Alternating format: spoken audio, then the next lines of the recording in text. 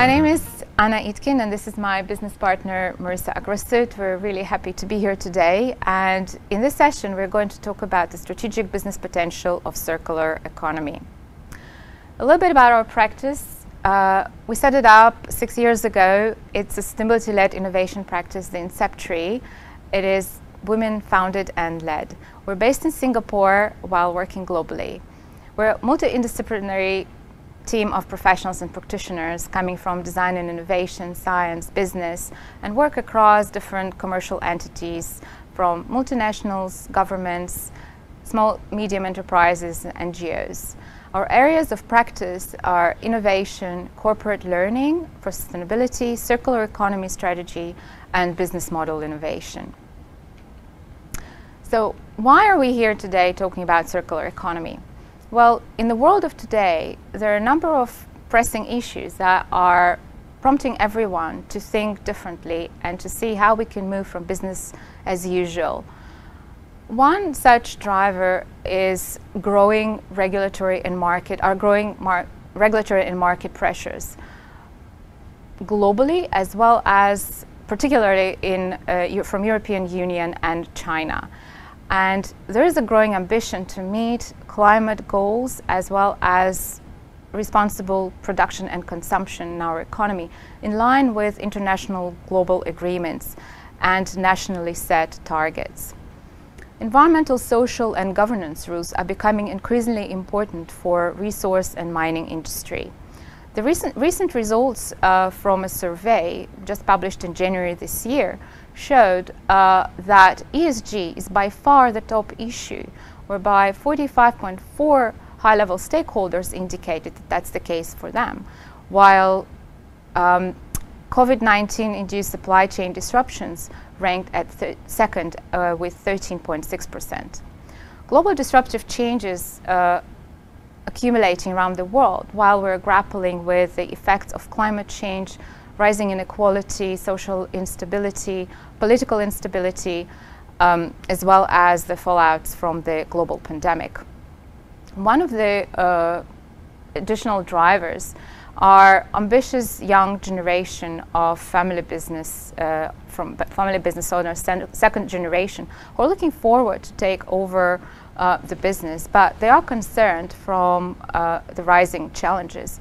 And while they want to meet and maintain the goals and values of their family, they're also looking with worry into the world of volatile, uncertain, complex, and ambiguous reality for businesses. One of the most important drivers is material criticality. In the current world of global economy, which is modern and highly technology-driven, the dependence on resources keeps rising. And one distinct feature of critical materials arises because of economic importance to the industries and particular economies where they're located, as well as availability, physical availability that can be under risk due to many different factors that are coming into play. So these are all drivers that are kind of putting out there different ideas of how can we address a current reality. We live in a time of unprecedented economic prosperity, and what we're looking at here on the first part of the slide is the key socio-economic trends. Now, some might say that these are some indicators of progress, and you can see some of these indicators are things like transport use, telecoms, fertilizer consumption, world population, as well as urban populations. The second part shows the key Earth system trends. Now, this has indicators such as greenhouse gas emissions, ocean acidification, tropical forest loss, and biosphere degradation. The red lines show the time around the 1950s, where, as you can see, there is a correlation between both the socio-economic trends and the key Earth system trends, and showing the start of what we see as exponential growth. For better or worse, the scale and speed of change of human and business activity is significant. This is resulting in profound consequences for our environment, the planet, and its ecosystems. And it's been suggested that we need to decouple our socio-economic growth from our key Earth system. With continuous economic growth and technological development, the demand for resources is increasing, and supply chain disruptions are predicted, especially for certain materials that are critical in the sectors such as renewable energy, but also high-tech products and specialized equipment. Trade, in this infographic you can see that trade in material resources such as biomass, fossil fuels, metals and minerals has grown strongly over the past half-century, and the volume of trade increased in a faster pace than the volume of extracted resources. And it is this growing dependency of the global economy on material resources that is concerning, as in 2017 the global physical trade amounted at 11 billion tons. But if we zoom out, we can also see the additional resources that are needed to produce these traded, final traded products.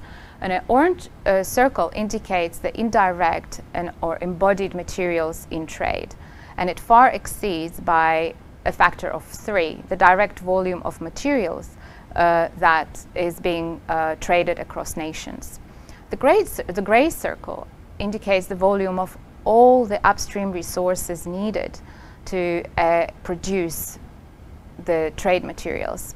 And this includes energy, water, land use in the country of origin, whereby they're left, after the goods are produced, these are left as waste and emissions in those countries and can serve as proxies for the ecological impact of trade.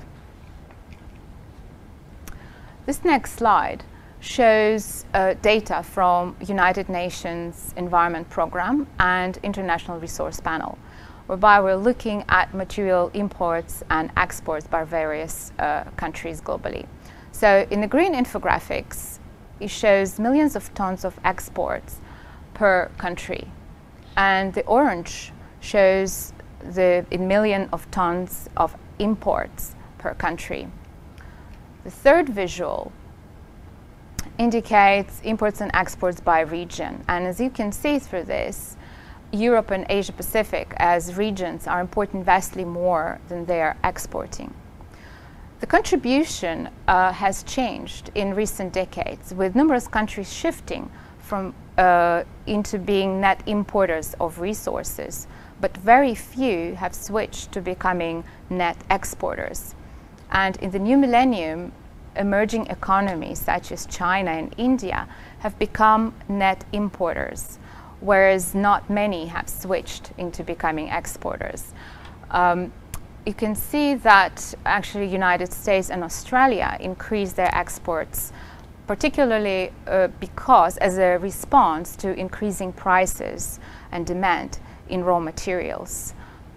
So from 1970 to 2017, the annual global extraction of materials tripled. Per capita material demand also grew. Now projections are saying that following the current trends, the global material use could be more than double by 2060.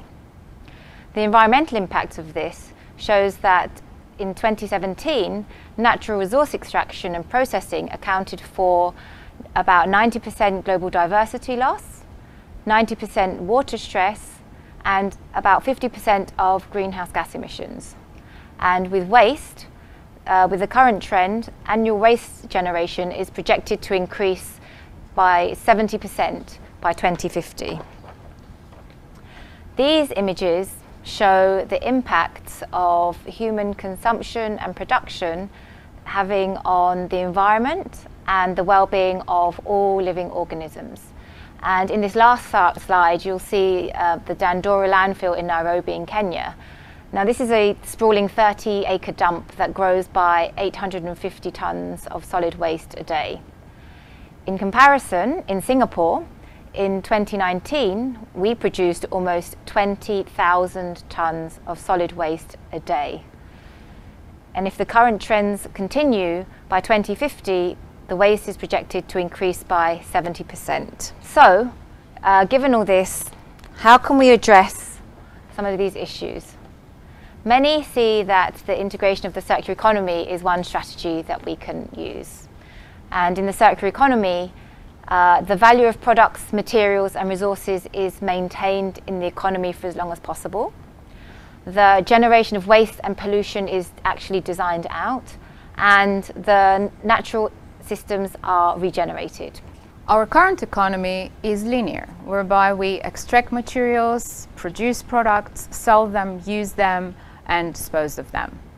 All these processes generate negative externalities, and accumulated over time, social, environmental, and economic impacts are catastrophic. And to address and avoid these risks, some bold and visionary business leaders are moving towards decoupling revenues from material inputs. You can see here is a butterfly diagram that depicts a circular economy. It's adopted from Ellen MacArthur Foundation, and there are two spheres, the biosphere in green and the technosphere in blue. For the purpose of today's workshop, we're going to focus only the blue one, the technosphere. Their energy and all products are man-made. And as opposed to the biosphere, these are not being decomposed or absorbed by natural systems. Therefore, the responsibility for taking care of what's processing them is up to us. Circular economy is about optimizing the use of products while maintaining the highest value for as long as possible. And the loops you see there indicate circular economy, various circular economy strategies, whereby the smaller the loop, the higher the maintained value. And note that designing for long-term use is ideal, while recycling in circular economy model means recovery of molecules and atoms, and actually leaves very little value remaining. So how do we do this? Well, circular economy is about closing resource loops, mimicking natural ecosystems in such a way we can use and apply it when we organize our society and our business. But we shouldn't be closing those loops just for the sake of it. We also have to take into account the social, ecological impacts of our actions and use renewable energy to make the transition towards circular economy happen. Here we look at six principles of circular economy. The materials are recycled endlessly in such economy. All energy is renewable or comes from sustainable resources. Ecosystems, human activities support ecosystems and rebuild the natural capital. All activities are supporting human health and well-being, as well as contributing to flourishing, healthy societies. So these are quite ambitious goals, and it will take something to get there. But the good news is that we can do it. So decoupling natural resource use and environmental impacts from economic activity and human well-being is essential to aid the transition to a sustainable future. And the best part is that it is possible and doable. There are many benefits to enjoy by doing so. And by 2060, globally, we can reduce resource use by 25%. We can reduce greenhouse gases by 90%. And we can increase economic activity by 8%. If circular economy principles are implemented in 4 key sectors, cement, steel, plastic and aluminium, it could reduce global greenhouse gas emissions by 40%. And if we include food systems, then by 49%. What's the value of the circular economy to business? If we look specifically at adopting such principles, your business could enjoy some of the following benefits, and I'll just run through the first few. The first is building in future resilience and competitive advantage. The second is to go beyond resource efficiency alone and create new business opportunities. The third is to capture and retain additional revenues and reduce costs. The fourth is to develop a trusted ecosystem of partners and expand your value chain. And the fifth is to explore business model innovation opportunities. So all that we've just shared with you today, that is our reality in the current days, and it is highly complex and difficult to navigate. But today we're going to simplify it and explore these ideas through play. It is quite common that using game-based learning techniques, we can look at the model of the world. And this game was designed to spark discussion about today's society challenges and illustrate the need to recognize, see and understand complexity when addressing economic, social and environmental issues. It is this model that would allow a simplified view of production and consumption, look at supply chain and life cycles of products. The game emphasizes the points behind material criticality, resource use and systems thinking. And it invites players to reflect on resource production, usage and disposal, and experiment with circular economy strategies in a safe environment. Let's play. Two topics that are available to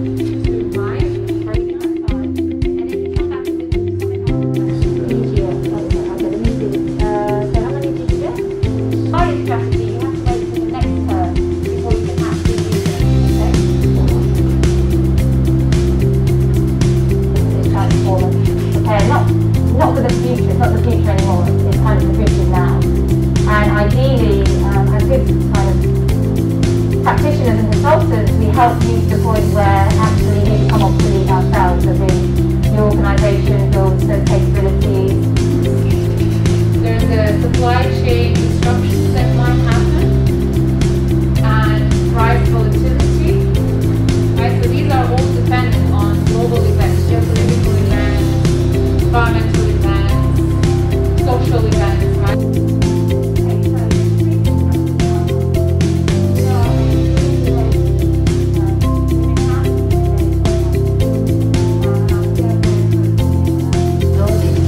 The definition of who is a customer, the definition of who is a supplier, competitors, is now the very blurred definition, and so interdependent that we need to make sure that we are playing in the industry with conscious effort to be a good citizen in this industry that we play, so that we can have a longer lasting sustainable business.